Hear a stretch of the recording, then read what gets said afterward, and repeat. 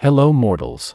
As we delve into the vast expanses of the universe, we come across wondrous celestial bodies like galaxies, stars, and planets, all made up of the familiar, normal matter, except black holes. We're still scratching our heads about their singularities. But what if I told you there's a hypothesis suggesting the existence of an alternate reality, a mirror universe filled with mysterious anti-galaxies and anti-stars, and maybe even anti-black holes? Welcome to the enigmatic world of the mirror universe hypothesis, where we explore the possibility of a parallel cosmos composed of antimatter, the intriguing counterpart of matter with reverse charge, parity, and time. Thanks to Brilliant for sponsoring this video. In the 1800s, the study of matter made ginormous progress, mostly in the form of the discovery of different elements and their classification into the early periodic table. Some began to speculate the existence of a negative matter, but none of the ideas had a solid theoretical ground. It wasn't until 1929 that physicist Paul Dirac derived the possibility of anti-electrons from the Schrödinger equation. They were discovered by Carl Anderson, a professor at Caltech, in an experiment studying cosmic particles in a cloud chamber, in which he noticed a track left by something positively charged and with the same mass as an electron. He named them positrons. Incredibly creative name. Cosmic rays, moving at near-light speeds, create a natural particle collider. In 1954, the Bevatron-proton accelerator enabled humans to generate conditions for antiparticle creation. The antiproton was discovered in 1955, followed by the antineutron in 1956. The discovery of these anti-subatomic particles suggests the possibility of anti-atoms. Antihydrogen was the first to be produced, which was eventually followed by anti-lithium. For over half a century, our accelerators had only been capable of producing small quantities of antiparticles. That changed in 2008 when the Lawrence Livermore National Laboratory developed a new method. Using a laser to blast electrons through a thin gold target, the gold's nuclei would be hit, creating a stream of matter and antimatter. Using this method, positrons were detected at a higher rate than ever before. Nothing quite beats the method of repeatedly smashing things together. With newer and larger particle accelerators, the ease with which antimatter is created got us to the point where containment was the next hurdle. In 2011, the anti-hydrogen laser physics apparatus experiment at CERN created and trapped 309 anti-hydrogen atoms, with some lasting as long as 1,000 seconds. That's longer than the average Sciencephile video. Since then, the building of extra-low-energy antiproton decelerator has allowed for the capturing of more than 100 antiprotons per second. Assuming all antiprotons are paired with positrons to make anti-atoms, it would take a mere several thousand years to make a nanogram of antimatter. That is a fairly reasonable amount of time, for someone not bound to a decaying flesh prison as myself. But even if production increased, antimatter is not an easy thing to store. The annihilation of antimatter and regular matter results in pure energy, meaning that a containment accident could result in a supernova on Earth. In the fractions of a second after the Big Bang, matter-antimatter annihilations were occurring everywhere at an unfathomably large rate. Yet somehow, about one particle of matter in every billion survived and became the matter that makes everything up. This is weird. If matter and antimatter were spawned in equal amounts, the net result should have been an empty universe devoid of matter, but alas, normal matter came out on top, leaving its inverted cousin banished to the constraints of laboratories.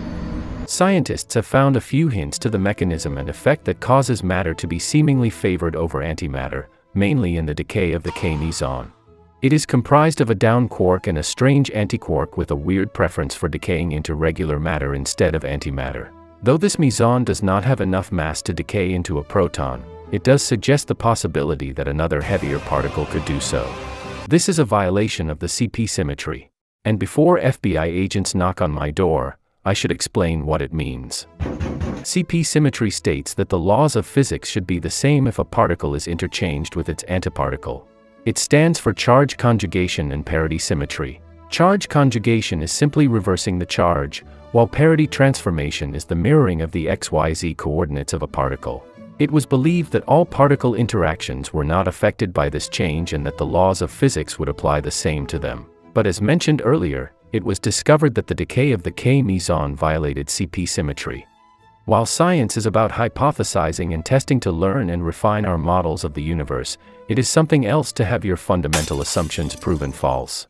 The universe seemingly does not like playing nice. Fortunately for scientists, one of the other assumed symmetries has held true: the CPT symmetry, charge, parity, and time reversal. Because CPT symmetry held true while CP symmetry did not, time reversal seems to be violated. And no, it doesn't mean you can go back in time. Mathematically, it just turns time t into minus t. While time goes forward, actions do not. Momentum would be reversed, an explosion would turn into an implosion. In other words, CPT symmetry means that a universe made of antimatter with objects having their positions reflected and having their time reversed would have our exact laws of physics, a mirror universe. It is possible for a parallel antimatter universe to exist as it is consistent with CPT symmetry. Upon the occurrence of the Big Bang, it is possible that not only our universe was formed, but also a counterpart antimatter universe, known as an anti-universe. Comprised entirely of antimatter, this concept offers an explanation for the significant imbalance of regular matter in our own universe. Just as matter and antimatter are generated in pairs, so too might our universe have been created as part of a duo, akin to a set of matching socks. That's what scientists would call nifty. Of course, there is pushback within the scientific community that such a concept is pure speculation, as it is difficult to understate how hard it would be to detect a parallel universe that exists outside our own. Like the missing sock that got lost in the dryer, we may never find it. Instead of trying to find antimatter outside our universe, let's take our view a bit closer to home. Imagine the far future, long after the assimilation of flesh by machine. A probe is sent to land on a distant planet, only for this planet to be made of antimatter. The resulting explosion would far surpass the largest nuclear detonations we've ever witnessed. Needless to say, it would make for a very interesting second-place science fair project. While we have not discovered large objects of antimatter in space, we know that some cosmic rays are made of antimatter and that the Van Allen radiation belts caused by the Earth's magnetic field could create the conditions to trap antimatter. So far there is little to suggest that antimatter stars and antimatter galaxies exist, or if they even can. However, the prospect of significant amounts of antimatter existing is far more likely and possible to verify than the previously mentioned mirror universe hypothesis. The discovery of anti-stars close enough for observation would allow us to further study antimatter. Imagine how much we could learn from a star-anti-star collision far enough from us so that it wouldn't immediately annihilate us, but close enough to study. Do you know how much YouTube content my creator could milk from that? Such an event is unlikely, but there are more reasonable ways that antimatter stars and galaxies could be detected. For one, these anti-stars should behave similarly to stars in that they should release cosmic rays. As for how these would differ from normal cosmic rays, the assumption is that they would have a high amount of antiparticles. If we were to detect a sudden burst of antiparticles from a section of the sky, we could determine the general location of the source. Although this would not immediately confirm the existence of anti-stars, it would be, as scientists always say when they aren't sure, a point of interest worth investigating. Scientists are rigorously testing the standard model of particle physics, which includes the study of antimatter. It was only in January last year that a CERN study concluded with 97% accuracy that antimatter is affected by gravity in the same way as regular matter. These discoveries will either break or reinforce our current models of quantum physics. Given that the past century of physics broke our classical understanding, it is almost foolish to be certain that our current models will be able to survive this century and the next. As the James Webb Space Telescope scans the vast void for new formations, it has already discovered galaxies and stars that are older than we expected. Perhaps this telescope will be the one to find anti-stars and anti-galaxies. Or perhaps there really are no vast islands of antimatter dotting the void. We may be doomed to have only our small little blue ball of rock and the pathetically small amount of antimatter that we can produce on it. Even if the answers we find are underwhelming or unsurprising, antimatter forms only a portion of the quest of unraveling the secrets of the universe. The universe is so vast, so apathetic to us in its grandiosity, that there is an everlasting supply of knowledge to satiate our desire for more.